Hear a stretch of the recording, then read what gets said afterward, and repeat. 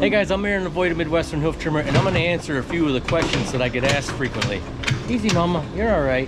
And she's just jerking because she doesn't want to be in here, just like nobody likes sitting in a dental chair. So somebody recently asked, what would happen if the head gate popped open while the cow's in the machine? Easy, girl, you're all right.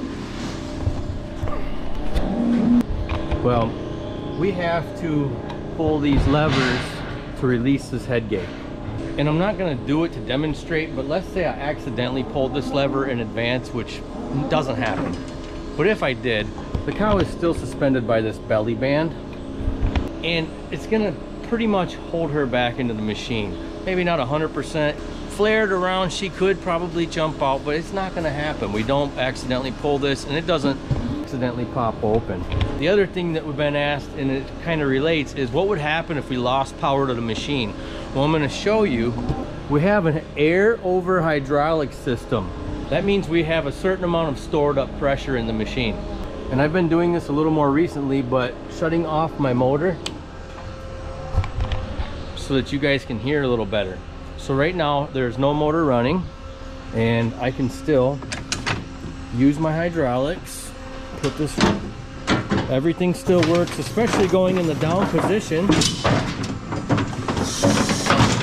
Easy, girl. I'll pull this lever and let her out. Come on, mama, you gotta go out.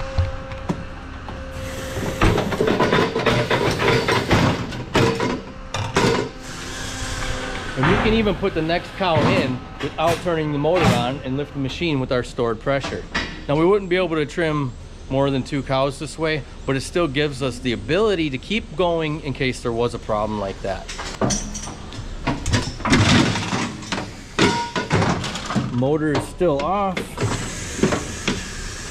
Everything is still operating.